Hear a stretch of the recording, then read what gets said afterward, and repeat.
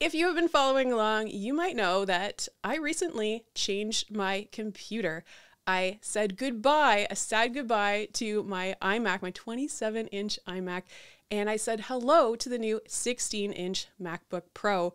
So today I'm going to show you how I have set up my new home studio workspace. It's not a new workspace, but my setup is different because I decided to change to a laptop instead of a desktop as my primary computer.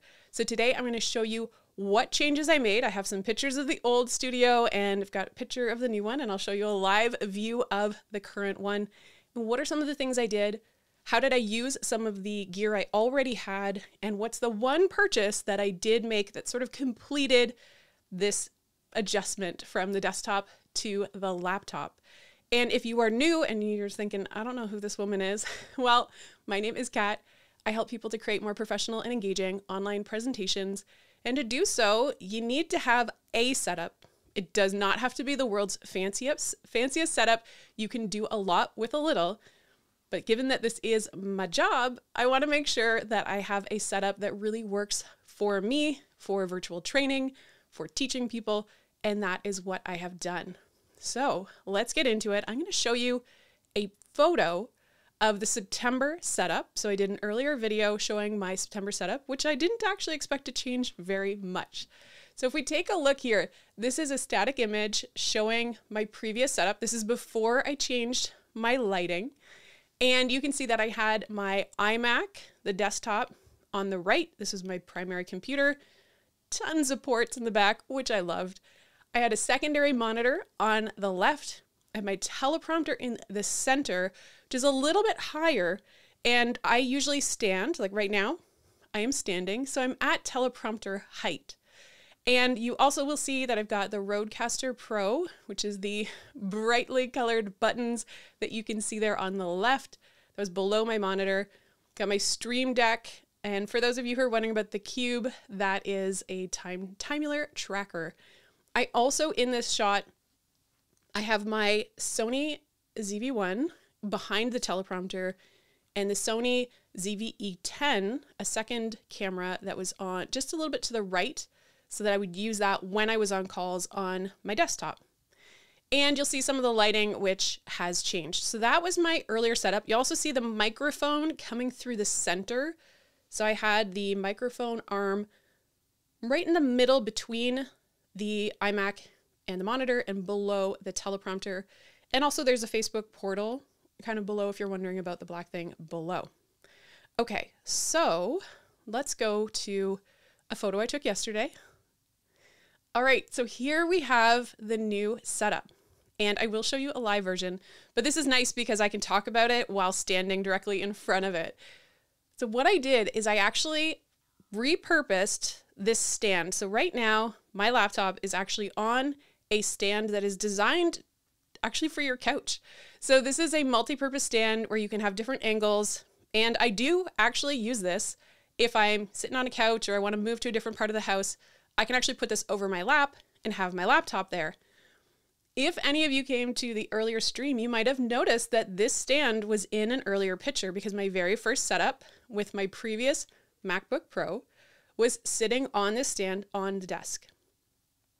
Now, I will say that this is not designed to sit on a desk. This is designed to sit over your lap. And it's actually not the ideal stand. So I would not recommend going out and getting this stand for your desk. But because I already owned it, I thought, let's give it a try. And it actually works really well because it gets the right height that I want for my laptop, which I'll talk about in a second. And it gives me space below where I can put the Rodecaster. And I'll talk about why this is not perfect, but it works. And the other thing is that when I unplug on the sides, when I just take out the plugs that are in the laptop, I can actually just pick up the entire stand and walk away and take it downstairs. So I've already got the laptop ready to go and can sit on my lap. So I actually do like it. However, the material, it's very wide, so it does take up a pretty big footprint. And the actual material, it's a plastic, and I find that it rubs on my desktop, and I don't actually love that. The other thing you will see in this photo is the Cal Digit, which is just to the right. You'll see that there's a little dock. That is the one purchase that I did make. Everything else, including using a book to prop up my monitor, I have been using that for as long as I can remember. And before the Rodecaster Pro would cover it. And you'll see I moved the microphone over instead of in the middle. Now the mic stand is actually, it's a little hard to see in this picture, but I've moved it over to the right side of my desk. So the mic now comes in from the right. I have my Facebook portal in the corner. I've got my Stream Deck on the corner. And I also, you might notice that my camera, my Sony ZV-1, is actually positioned vertical. That is something I am trying. And I will explain why in a moment. So let's take a live shot. So this is a live shot right now. We've got my stream on the second monitor. We have my Ecamm. I've got the chat here on this one. One of the things that I really love about this setup is that I'm now facing the center of the desk. Before, let's go back to before, I used to have to split, and I was either looking at the main monitor, looking at the secondary monitor, or I would either be looking kind of up in the middle, but the triangle was not ideal. So I did spend most of the time just using the main monitor, only using the teleprompter when I stood or did training. But now, because I was able to get this stand to a height where this comes up just below the teleprompter. When I am seated, it's the perfect height. Like apparently from an ergonomic standpoint, you're supposed to be about eyesight with the top of your computer. At least that's what I've been told. And then I can just glance from here up if I want to look at the teleprompter and use that for calls. So it's actually a more natural thing if I'm seated or if I'm standing, just to be able to look up in front and center. Now, I want to address the size of the screen real estate, because that was something I was really hesitant about before, where I thought, I love this 27-inch monitor. However, I find the resolution of the new 16-inch laptop to be such good quality that I feel like I can get most of my work done on this 16-inch laptop.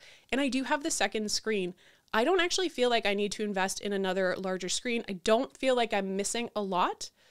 I did love that big, beautiful screen, but I find that my workflow, I can get my work done on this monitor, and I have the support from the two others.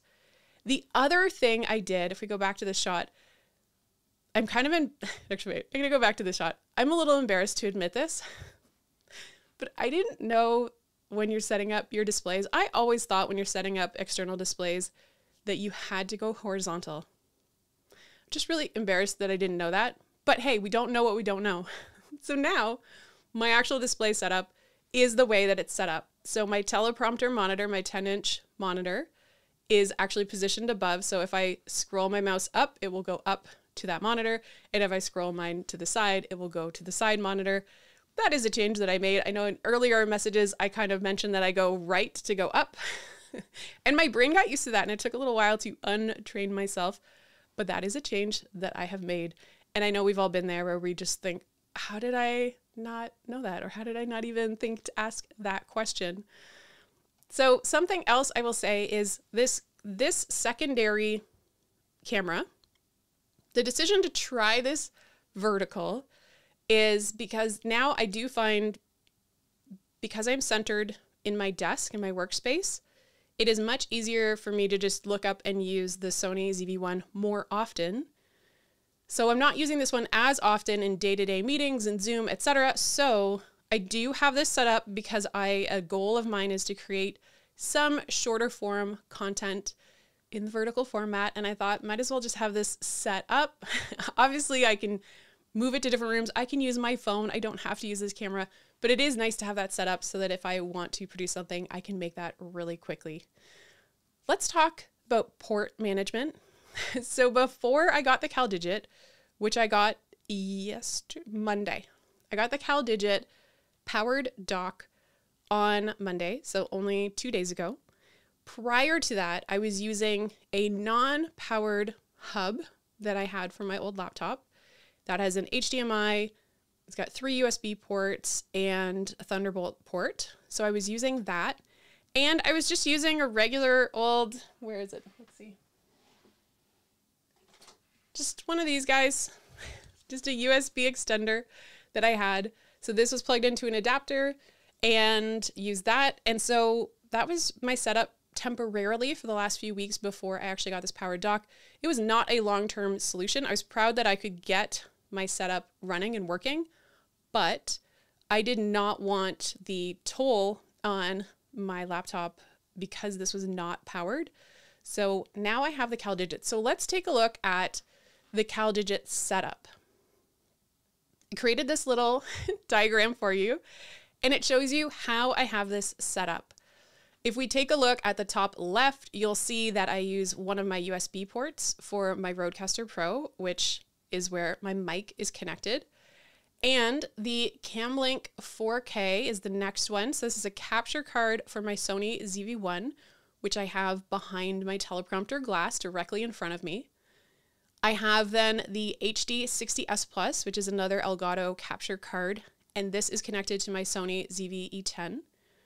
Now let me just pause for a second and say both of these cameras, the Sony ZV-1 and the ZV-E10, they both do have the ability to connect directly through USB. So you don't have to have a capture card, but you do get that little extra quality. And also I bought those capture cards before I knew that you could do that. All right, let's get back. So then if we go to the bottom, I have internet connected through the Ethernet port, which I love. That was something I was doing on, just had my Ethernet adapter and was plugging that directly into one of the ports. If we go to the top right, I have the Stream Deck XL. So this is plugged into another USB port. The next one is the actual cable that goes from the CalDigit to your device. So that is going directly into my MacBook Pro. And then I have my teleprompter monitor, which is plugged in, and I'm using an HDMI USB-C adapter in order to plug that in, which I already was using for my previous setup. So I just plugged that in. You'll notice the CalDigit does not have an HDMI. Now it does have an empty display port, which I am considering using this display port to connect to my secondary monitor. So if I switch to this scene, right now this display is actually plugged in directly because the new iMac has an HDMI port, which I love that it has an HDMI port. So right now this is connecting directly. However, what I can do is connect this monitor to the CalDigit using the empty display port, because this is available, and this monitor on my left ear, it does have a display port option. I just don't actually have a display port cable at the moment.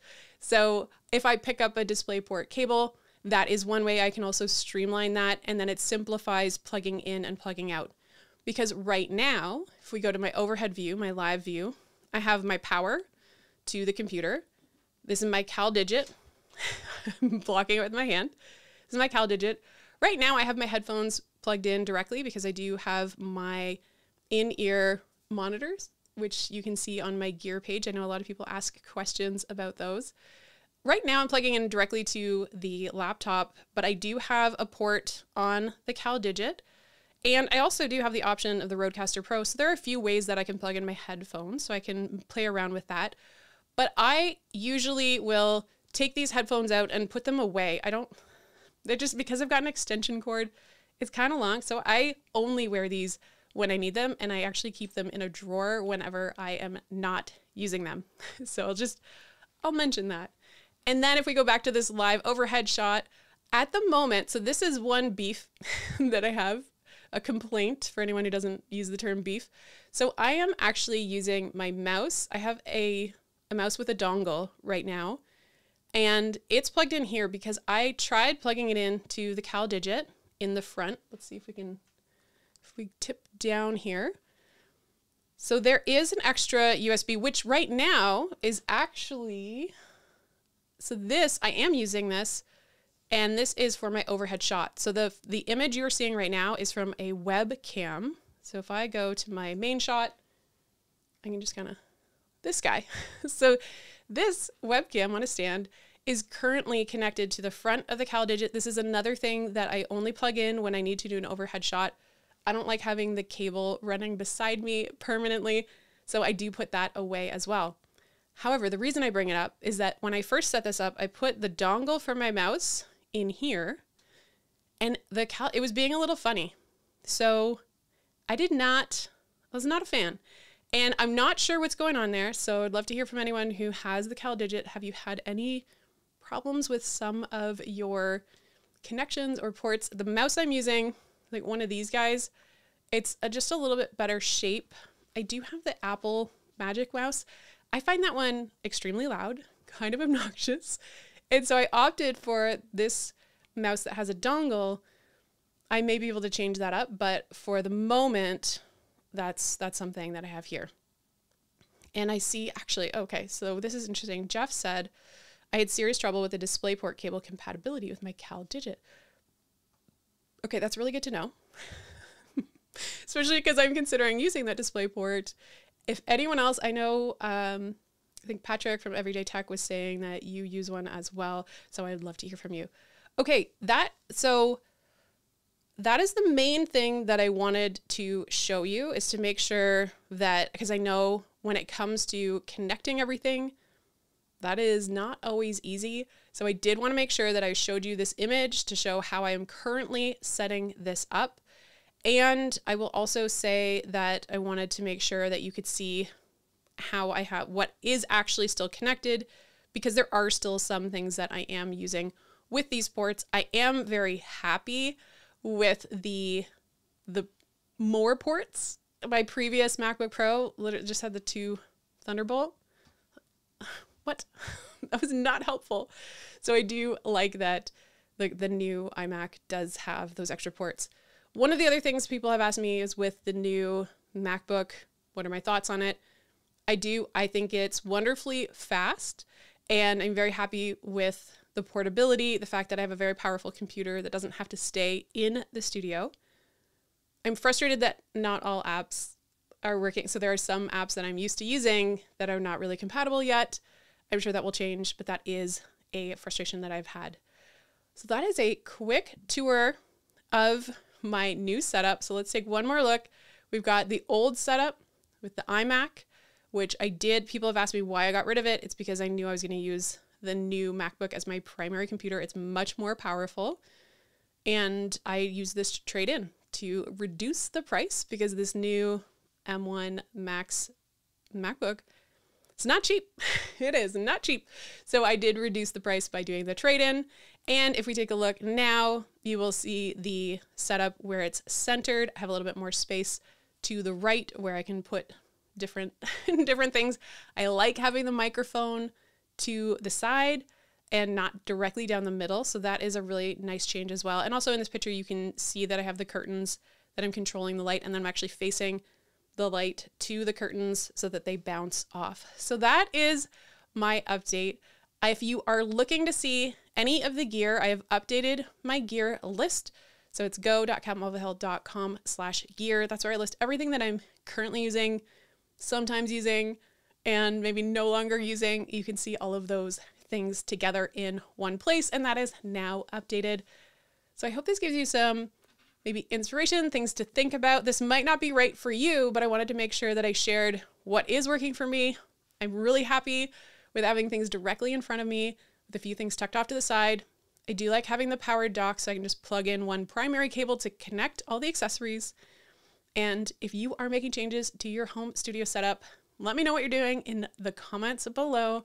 And I wish you all the best as you try to get set up so you can create more professional and engaging online presentations.